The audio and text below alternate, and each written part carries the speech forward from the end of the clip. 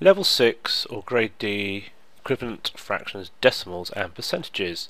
We're going to be converting between the three things because they're essentially all the same thing.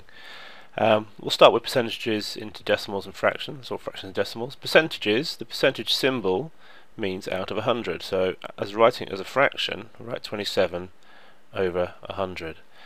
And quite often we want to cancel that down, but in this case there's nothing that goes into both 27 and 100, so we can't. Now, changing that into a decimal, if you think about changing pence into pounds, 27 pence becomes 0.27 pounds because you're dividing by 100, because 100 pence in a pound.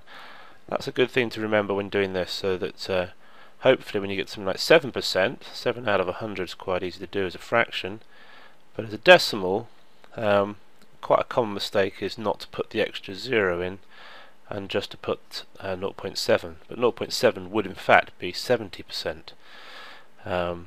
70 out of 100. Now this one does cancel down, so we can knock off a 0 top and bottom to get 7 over 10 or 7 tenths, and that is 0.7.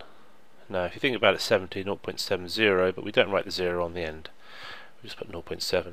Decimals percentage to fraction, so 0.3. When we're trying to change a decimal to a percentage, we're going to go reverse of dividing by 100. We're going to times by 100, so 0.3 times by 100. Times them by 10 is 3, times them by another 10 is 30. So that's 30%, and then we can go straight to a fraction from either way. So we can go this way, which is 3 tenths, because that's the tenths column. 0.3 is 3 tenths, or we can go this way and put 30 over 100 and then cancel it down to 3 tenths. 0.03, again being careful not to make the mistake with this. Remember that the 0 means that it's 3 out of 100 as a fraction, and therefore 3%.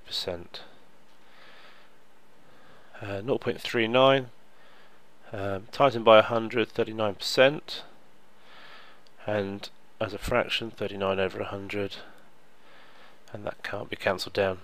Fractions to decimals to percentage. Now if we've got a fraction that's not out of 100, to change it to a decimal we just do the top divided by the bottom.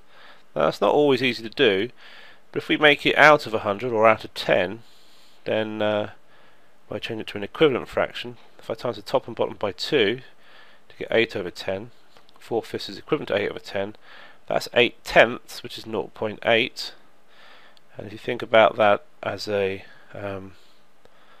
two-digit decimal, that gives you 80%. So that's one way of doing it. Another way is to try and make it out of 100. We could have gone by timesing by 100, times by 20, sorry, to get 80 over 100, and then we could have gone to 80% or 0.8 from there.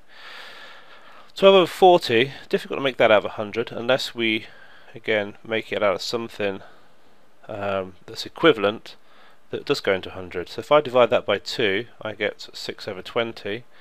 Well, I divide the top by 2 and the bottom by 2, that gives me an equivalent fraction which is the same value but written differently. 6 over 20 I can then change to out of 100 by timesing by 5 to get 30 out of 100, which is 0.30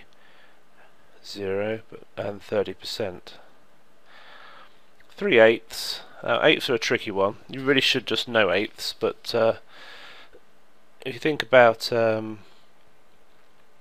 changing eighths, eighths as being, let me just write this down, 1/8, no, 2/8 equals a quarter, and a quarter is 0.25. Now if we just add an extra 0 on there, if we want 1/8, we want 0.125 because that's half of the quarter, and therefore 3/8 is going to be 3 lots of that, which is 0.375, and as a decimal that's going to be 37.5. We just times this by 100.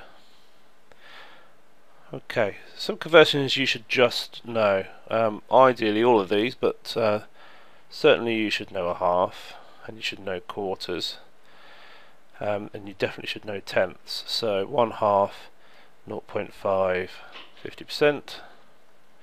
1/4, 0.25, 25%, and also 3/4, 0.75, 75%, 1/10 0.1 and 10%, and so 3/10 would be 0.3 or 30%, and 7/10 would be 0.7 and 70%, and any multiple of 10, any type of tenth there would be equivalent.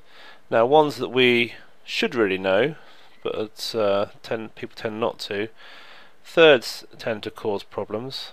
Quite a few people know that a third is 0.3 recurring, but written as a percentage, that's 33.3 recurring percent. And 2/3 would be 0.6 recurring, which is 66.6%. 0.6 recurring percent. Okay, let's just section that off. Another one that people tend not to know but should definitely know is 1/5. Now 1/5 is equal to 2/10 as the equivalent fraction. So you should be able to do a fifth, because if we can do tenths we can do fifths, because each fifth is 2/10. So that's 0.2 or 20%. Another thing you can think about is fractions of a pound. So 1/5 of a pound is 20p, and that will allow you to think about the decimal that it is, 0.20. 2/5 is going to be 4/10 or 0.4, 40%, and so on. And the last one that I mentioned on the previous page is eighths. So eighth is 0.125 or 12.5%. And any multiple of that, so 5/8 would be 5 times that, which is 0.625 and 62.5%.